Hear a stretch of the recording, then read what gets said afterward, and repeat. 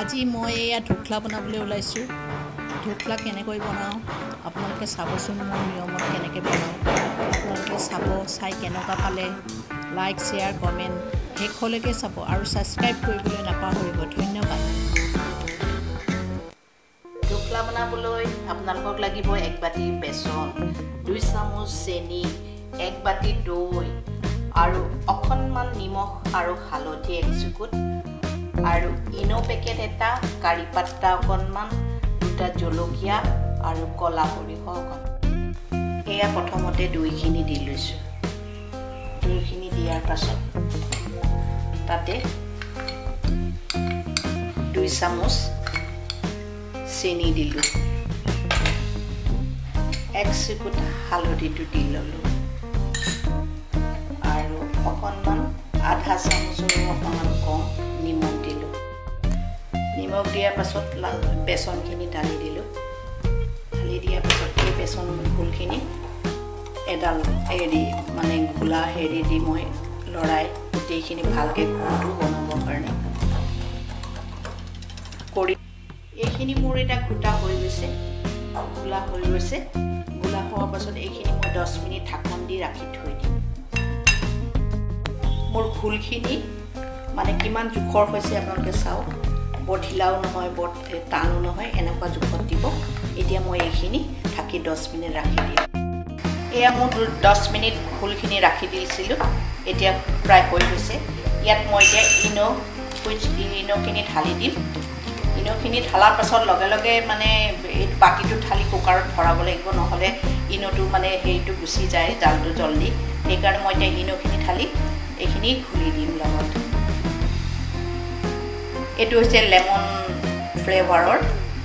এইখিনি ঢালি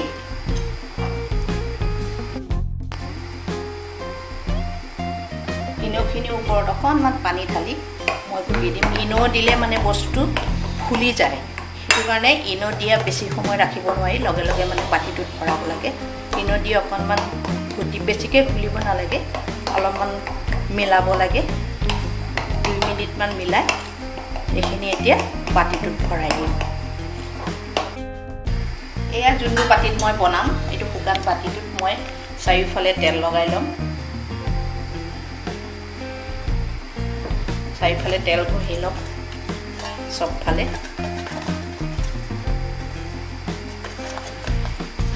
ইয়াত তেল ঘঁহি ল'লোঁ চবফালে, এইটো দেখিছে তেল ঘঁহি ল'লোঁ। কুকাৰত মই তলটো ডুবি যোৱাকৈ, বেছি নহয়, তলটো 2 কাপ পানী ঢালি দিলোঁ। 2 কাপ পানী দিলোঁ। 2 কাপ পানী দিয়াৰ পাছত তাতে মই এই ষ্টেণ্ডডাল তাতে ভৰাই দিলোঁ। এয়া মই মিশ্ৰণখিনি বাতিটো ঢালি দিলোঁ।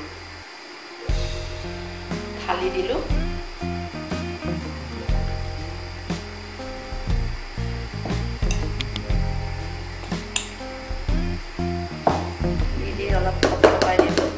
দি পেলাই এতিয়া কুকাৰটো গৰম হৈ আছে, মই কুকাৰতে এইটো বহাই দিলোঁ। বহাই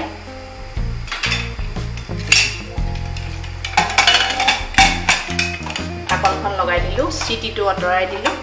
এতিয়া অকণমান গেছটো মিডিয়াম চাইজত দি মানে এইখিনি 20 মিনিট লাগিব। 20 মিনিটৰ পাছতহে মই এইটো উলিয়াই চাম। 20 মিনিটৰ পাছত হৈ যাব। এয়া মই গেছটো জ্বলালোঁ, তাত মানে এইখন তেল মৰা চক মৰা এইখন বহাই দিলোঁ। বহাই দি গৰম হ'বলৈ দিলোঁ।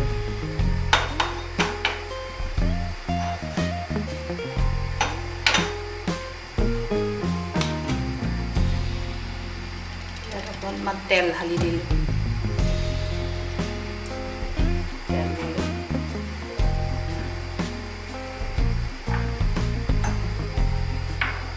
গেছটো কমাই লৈ মই কলা সৰিয়হখিনি তাতে দি দিলোঁ। দি কাৰি পাত্তা আৰু জলকীয়া দুটা